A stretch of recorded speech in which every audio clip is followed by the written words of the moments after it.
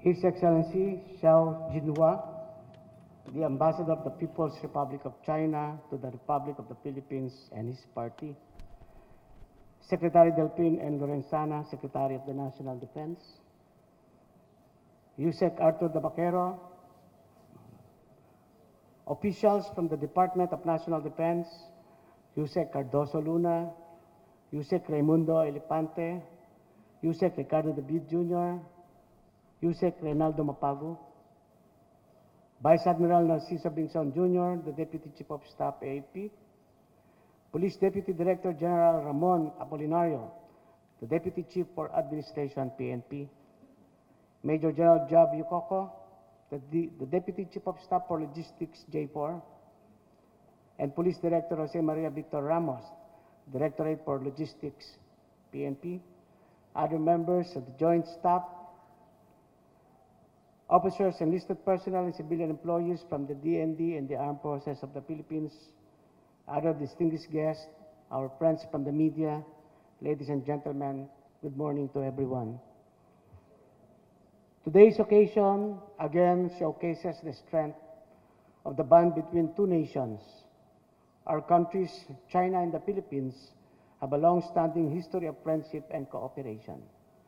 Throughout the years, we have untiringly supported each other in so many ways. This can be readily seen in our culture and the many existing projects and programs geared to help our countrymen.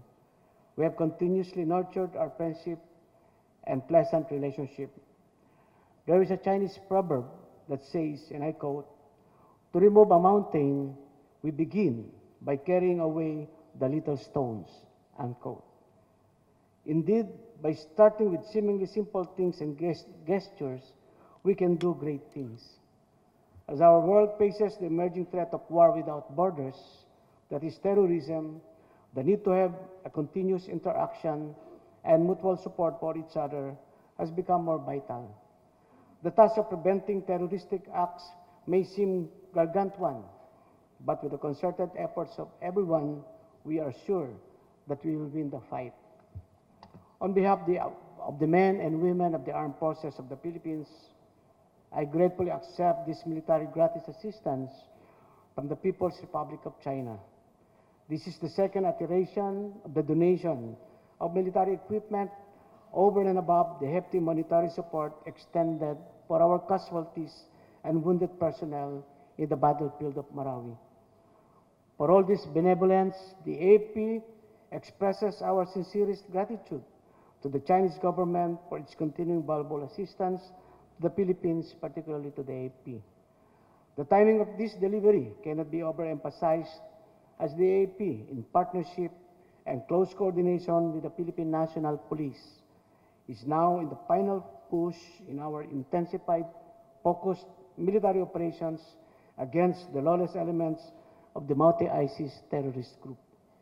These 3,000 units of type CQ-A5B 5.56 mm assault rifles, complemented with 3 million rounds of ammunition and 90 sets of various low-light scopes, will add to our ongoing offensives, as this will augment our existing firepower and capability.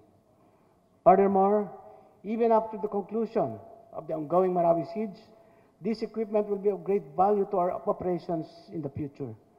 More than the cost of what has been selflessly given to us, this act of support further strengthens our growing partnership as nations and enhancing cooperation as armed forces.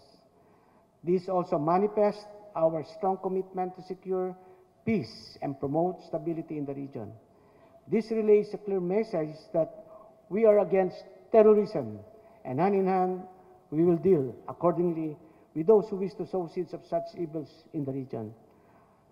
Terrorism knows no boundaries, no colors, no religion, no race.